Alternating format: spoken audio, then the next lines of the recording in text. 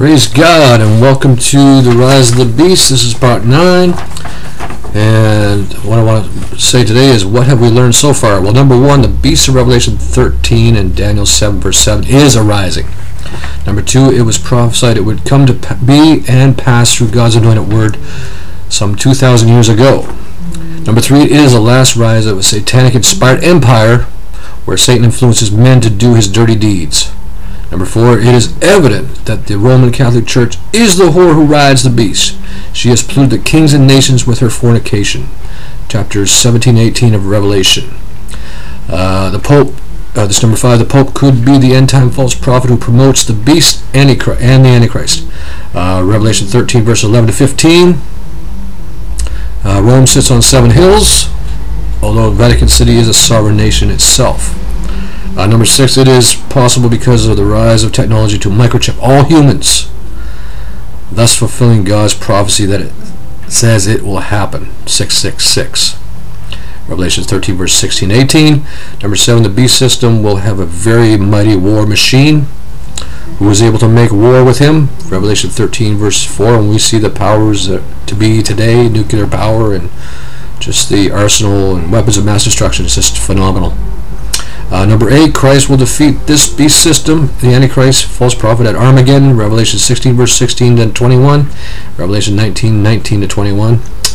And then there will be a 1,000-year reign of Christ and the saints here on earth. Hallelujah. And number 10, Satan will be bound for 1,000 years and loose for a season. 20 verse 1 to 3 of Revelation. Thus the false prophet and Antichrist are in the lake of fire at that time. Revelation 20 verse 10. So what is the evidence of the beast system, etc.? Is the beast system possible? An end-time fourth kingdom, Daniel 7:7, Revelation 13. The rise of Hitler lets us see just how possible for one man to get it in his heart and be a pawn in the hands of Satan and paint a mind picture in the hearts of a people. Get them in one mind, one accord, and set goals and tasks. Make them feel needed, wanted, a part of it, loved. And once that connection was made, millions happily died for Hitler and his maniac, satanic inspired cause. And thus forward to our day, 2008 and beyond, we see Obama has been spewing "yes we can" for almost 4 years. The people adored him, messiahtized him, and especially as he became a hope and savior figure to millions of blacks and whites who were sick of the years of the Bush regime. The timing was perfect to make promises, and get all people worked into a frenzy, get them all rocked to sleep into La La Land, and allow for the forces behind the scenes to further its ruthless, evil, satanic inspired agenda to take over the world, raise taxes, offshore jobs, kill jobs, and wreak havoc all over the world, such as the US, Spain, Greece, Portugal, Italy, France, England, etc., and third world countries, as the black horse is charging across their economies. Nations are going bust in our day and age. We read this in the papers all the time. Always crisis. The Arab Springs, Israel, Middle East war and famine crisis. The red horse charging across those nations. The white horse of deception, both politically and religiously, is charging across the world through the media. A rogue unknown US president, through the UN, through the UK, through false religions. Okay, the world is coming to a head. A collision course is fixing on happening.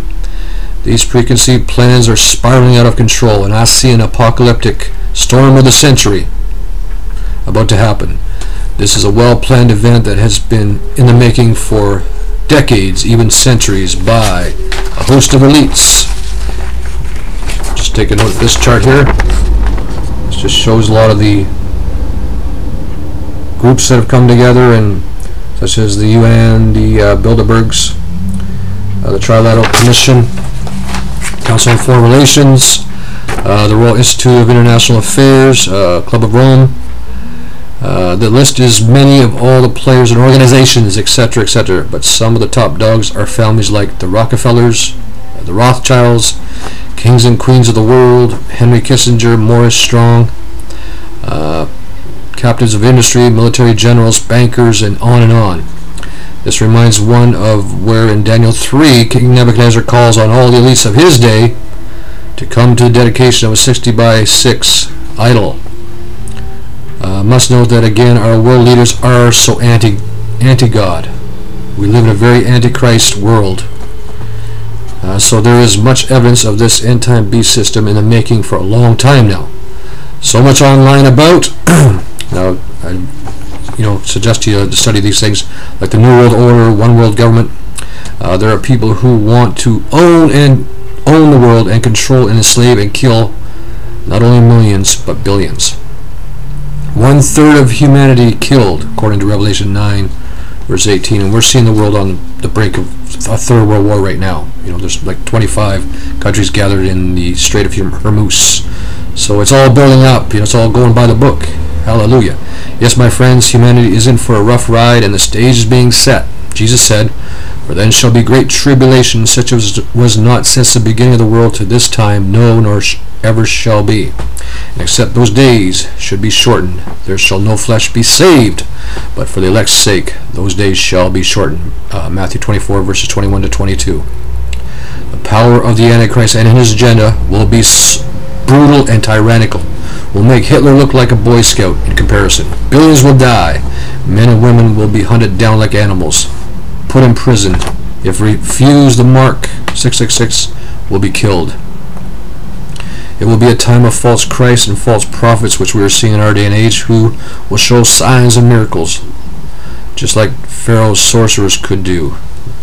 Look at magicians like Chris Angel and others who can do mind-blowing tricks.